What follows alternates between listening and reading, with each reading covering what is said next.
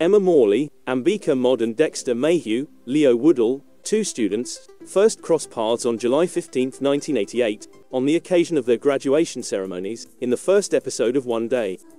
The television series, which is based on David Nichols' best-selling novel, follows the friends as their lives intersect for a span of 20 years, starting on July 15, 2015.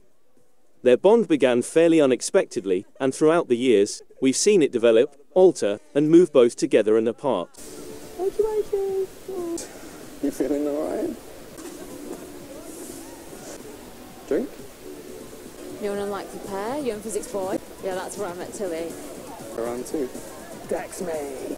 Get you a pint of snake. The date is July 15, 1988, and Emma unintentionally runs into Dexter while clubbing in Edinburgh, where the students are celebrating the completion of their studies. While Dexter observes Emma mingling with her pals, his buddy Rory interrupts him by inquiring as to if he is visiting France. Emma is taken aback when a drunken lad falls into her lap out of the blue, but she's even more taken aback when Dexter approaches her and greets her.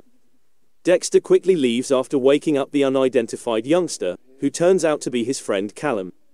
After apologizing for Callum's antics, he asks Emma, who is astonished, if she would like to get a drink. The duo dance and converse until the early hours of the dawn, consuming champagne. He takes her residence, but when he informs her that she ought to have said hi when she spotted him, Emma breaks up their embracing just as matters become hot and heavy, putting on a tape of Joan Armatrading's Love and Affection, whilst Dexter looks on uncomfortably. When they get back to their heated activities, Emma asks again what Dexter's arrangements are for the foreseeable future. Dexter informs her that his parents are in Edinburgh for graduation and will be in London for a few days before heading to France, China, and India. Emma doesn't agree with Dexter's travel plans, pointing out that he's avoiding reality. Emma is interested in getting to know Dexter better and discussing their goals, but Dexter is more interested in his desire for X. When Emma asks him whom he wants to be and what to accomplish when he's 40, he casually replies, "I want to be rich and famous," and he embraces her. Dexter feels annoyed when Emma assumes that because of his upper-class status, he will be like a rich and famous man. He implies that he leave, but a guilty Emma begs him to stay. He questions her why she desires to fall asleep beside him if she believes he's shallow, vain, and corrupt. However, as soon as their sensual antics get back up, Emma breaks from their kiss and heads to the bathroom to wash her teeth, only for her closest friend Tilly to barge in and push her to X's with Dexter. Emma declines and states that she wants to know Dexter even if he is examining her feminist and political literature in her bedroom. Dexter is eager to continue their passionate evening when she returns, but she informs him that there's nothing X's than talking. He reluctantly consents, and before turning in for the night, they have a heart-to-heart. Emma awakens the following morning to see Dexter stealthily making an attempt to go.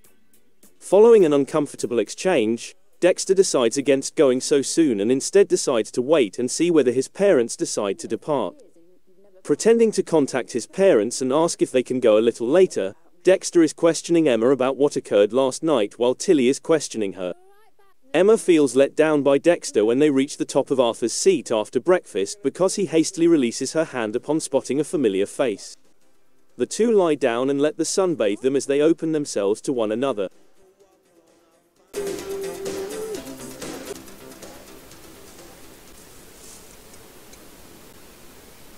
Yeah. Right. So my mum's Hindu. I feel like a night roasted. Good? Okay. Cheese. Oh, no. Oh. What's that? 15th of July. Once they reach the bottom, Dexter asks Emma if she would like to have a drink close to his house before they separate. While traveling, they run with Stephen and Allison, Dexter's parents, who are searching for him. Dexter lies to Emma by telling his mother that he left a message on their machine, but Allison exposes his deception by pointing out that they are lodging at a hotel. After introducing themselves, Allison invites Emma to supper with her and Stephen. Dexter is bid farewell with the words, "Have a nice life," as she graciously declines their offer and leaves. Emma is walking home when Dexter runs after her and calls her name. Emma feels upset. When he returns from France, he offers her the opportunity to reside with him in London and provides her his phone for future communication. Okay. I'm saying you don't lose. Thought maybe you'd want to come down. You don't have Yes, to. yes. Oh. Bye, Dex. Bye.